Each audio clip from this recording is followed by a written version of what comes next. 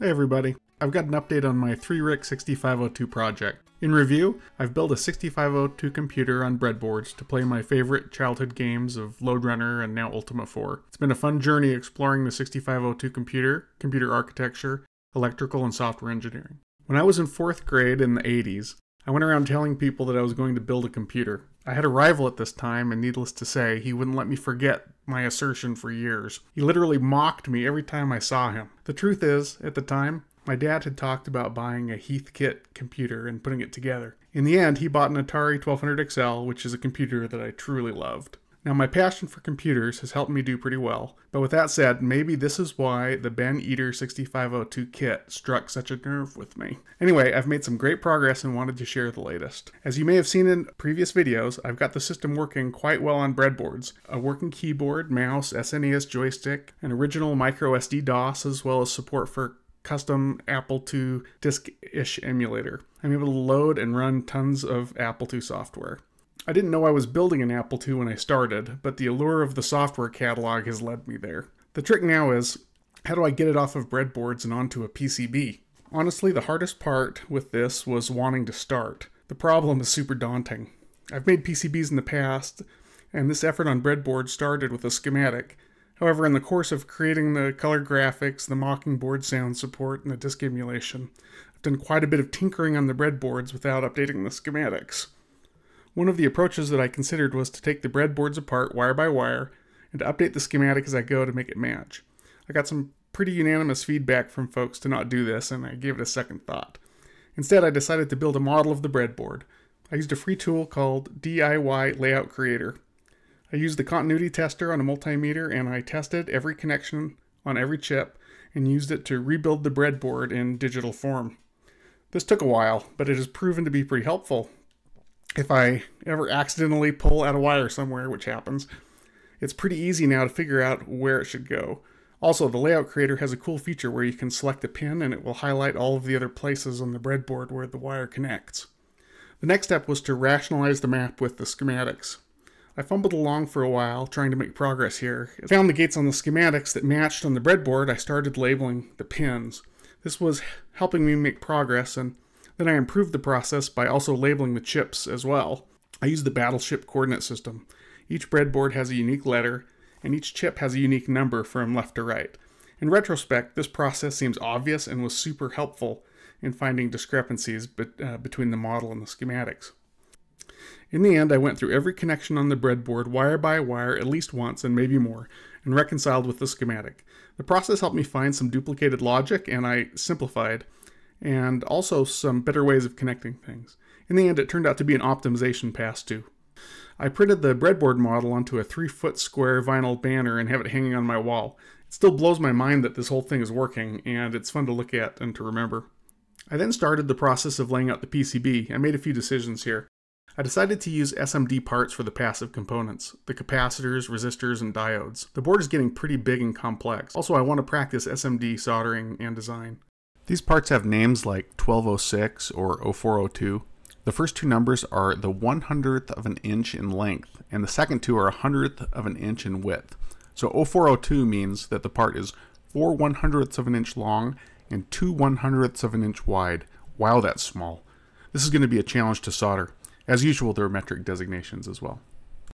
I got rid of the ROM disk. I now have 2 microSD for the custom DOS and the Apple II disk emulation. The font ROM is big, and I can fit 64 fonts. I decided to hook up some of the font ROM pins to the I.O. from one of the AY38910 I.O. ports. These ports are basically unused, and I've verified that I can control them in software. I broke out 2 of the I.O. ports to pin headers so that I have some GPIO for future projects. On the font ROM, 8 of the address lines select the byte, 4 of the address lines select the row of the character, and 5 address lines select the font. The fonts are 16-row DOS fonts. So 16 bytes where each byte represents a bitmap of the row. Given a byte and a row, the byte output of the ROM is fed to a shift register and output 1 pixel at a time. The font ROM is also used for low-res graphics. In that case, the output byte is latched and the bytes are fed directly to the red, green, and blue VGA circuits. Technically, the machine could support 64 different low-res palettes from 64 possible colors. Right now, the palette matches the Apple II low-res color only. This could change through reflashing the ROM, which can happen at any time. I added jumpers to the system ROM. The system ROM is an SST39SF040 and has a 512 KB capacity. I'm only using part of the 64 KB range for the system ROM. I can easily add 3 switches and create 8 different ROM variations. I'd like to try some alternative ROMs to see if I can get better software compatibility. The custom DOS, FAT32, and microSD routines are huge. Maybe I'll try a ROM version that includes AppleSoft BASIC and excludes the custom DOS to make some room. I can use jumpers to select the ROM, or maybe I'll get some big chunky switches and mount them on the outside of the case.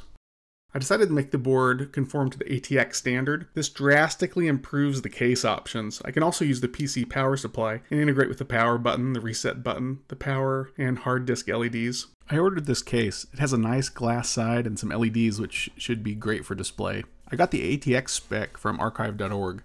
I read a few days ago that archive.org was hacked, and it doesn't look to be up now. If we just lost archive.org, that would be a massive loss for humanity. I sure hope it comes back. To use the power switch, I did some investigation on the PC power supply. The power supply is cool because it provides 5 volts and 3.3 volt power, 12 volts as well, which I'm not going to use. When you plug the power supply in, there's a pin that generates a constant low current 5 volts. The other power rails are disabled until the power on pin is pulled low. I created a circuit that runs off of the low current constant 5 volts, and it's just a flip-flop. When the power button is pressed, it toggles the state of the output. That output then either pulls the power on pin to low or 5 volts. I wired it up on breadboards. Here the yellow LED is driven by the low current constant 5 volts. If the power supply is plugged in, this pin has power. The blue LED is wired to the main 5 volt output of the power supply. If the blue LED is on, it's like the computer is on. Pressing the switch is like pressing the power button on the case. One quick clarification. I've been saying that power on pin. There are 2 pins, power on and PS on. Pulling PS on low is what turns on the power supply. Power on is an output pin that is used to indicate that the power output from the power supply is stable. I'm not going to use that pin, and don't try wiring the wrong pin low. Read the spec.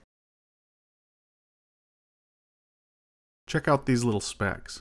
Yeah, that's not dust. Those are 1206 surface mount resistors. Wow. I laid out the chips. I was tempted to go enlist in the KiCad project and add a new feature. KiCad has something called the rat's nest. When you lay out your components on the PCB before you've made the connections, it will draw lines to the nearest connection for every pin. It looks like a rat's nest. The tool lets you visually eyeball the complexity. The feature I'd like to add is one that tells you the total distance of all the rat's nest lines, as well as the number of times they cross.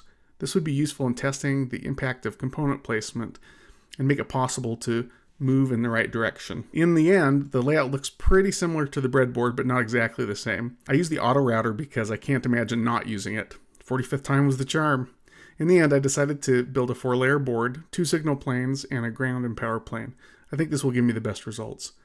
I asked the folks at our PCB on Reddit about decoupling capacitors and found some great material from TI that helped me decide to keep them and where to place them and why. And here's a 3D render. I've sent it off to JLC PCB and I'm waiting for the boards to arrive. I sure hope they work. There's a non-zero chance I'll be ordering a second time. Meanwhile, I've been playing with dye sublimation and I printed this little Ultima 4 map. There's a project called HRUMP, the High-Res Ultima Map Project. Someone's taking high-res scans of all the Ultima maps and making them available. I also decided to print a giant tapestry, and here that is. And I'll close out with footage of me playing Ultima 4 on my breadboard computer. I'm thinking of doing a video on the graphics system. If you've made it this far, thanks for watching. If there's any part that you'd like to know more about, please let me know.